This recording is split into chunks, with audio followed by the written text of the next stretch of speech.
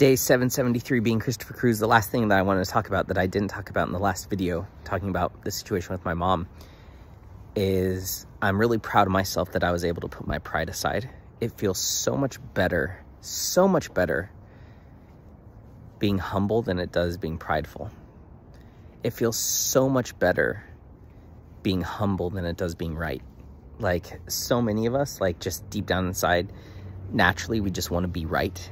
And most of us are really committed to being right, and you know, it feels really good to be right. Being humble feels so much better. The fact that I could put my pride and my ego aside and call my mom and actually apologize for being an asshole felt so good. That love that you feel in that humility and in apologizing, that was just like, wow, such a better feeling than being right. And so I'm very proud of myself. And I'm very thankful that God gave me the strength to put my pride aside and apologize, because she deserved an apology.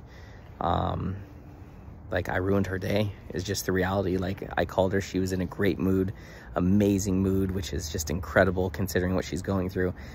And I just pulled her into the darkness. And I just screwed it all up, like, is the truth. And I freaking knew it.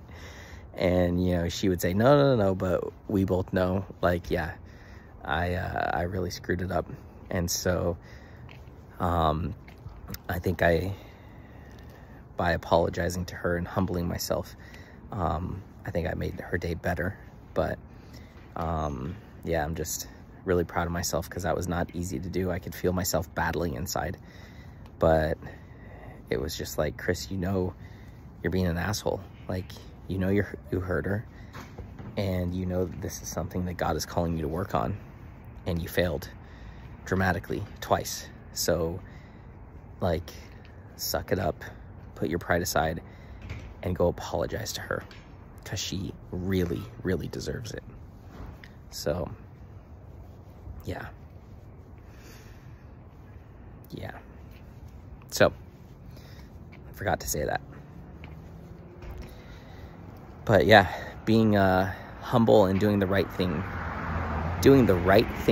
feels so much better than being right. And so many of us, we are so committed to being right, and we don't realize how much that's hurting us and hurting others. And I'll be the first to admit it. So, I don't know what time it is, but I think feels like it's midnight, because it gets dark so freaking early now. But I'm gonna go to the store, because as of tomorrow morning, I'm gonna be out of my shakshuka. That's what I'm having for breakfast, the little Israeli thing with the poached eggs and the tomatoes and onions and bell peppers and delicious seasonings and parsley and all of that. So I want to go to the store so I can get it, so I can make it tomorrow, because I have a really busy day tomorrow. So I won't have time to really go to the store, I don't think. So I think I'm gonna go do that.